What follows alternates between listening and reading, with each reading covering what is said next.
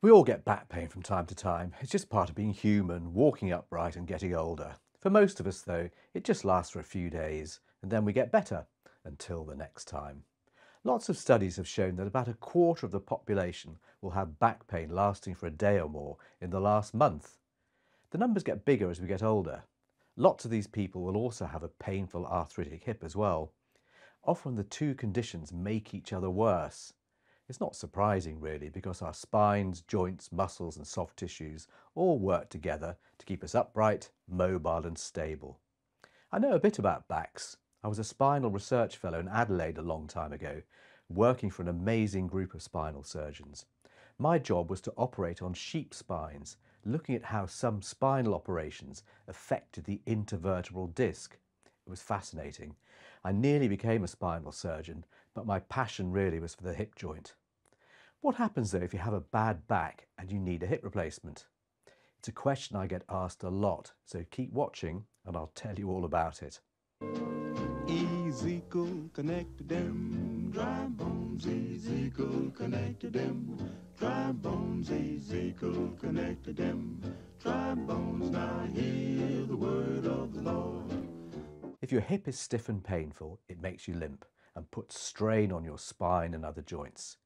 If you already suffer from back pain, it can often get worse. When you have a hip replacement, this changes your posture and your gait, the way you walk. This quite sudden change can often make back pain worse for a while, but in my experience as a hip surgeon for 25 years, it usually gets better after a few months. It was good to see my experience corroborated by a recent study from the Hospital for Special Surgery in New York. They looked at 500 patients who had hip replacement surgery.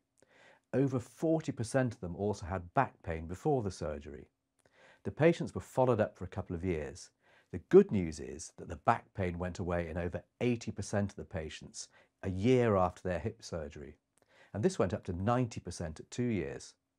So if you've got a bad back and you're worried that a hip replacement might make things worse, this study is very reassuring. What happens though if you're one of the small number of people whose symptoms don't improve or even get worse? Well, I'll make a thorough assessment of you to find out where the pain is coming from. It might not be from your back. We might get an MRI scan of the spine to see if there's evidence of a slipped disc or narrowing of the nerve canals. Depending on the diagnosis, I'll ask a spinal surgeon colleague to have a look at you.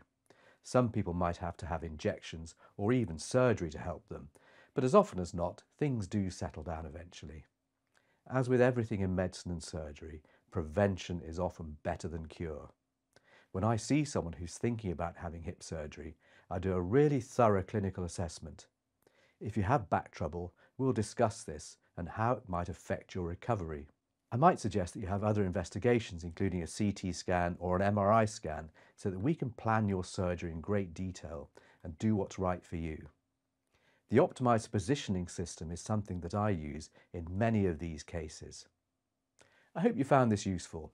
Let me know what you think and leave any questions or comments below. Thanks for watching.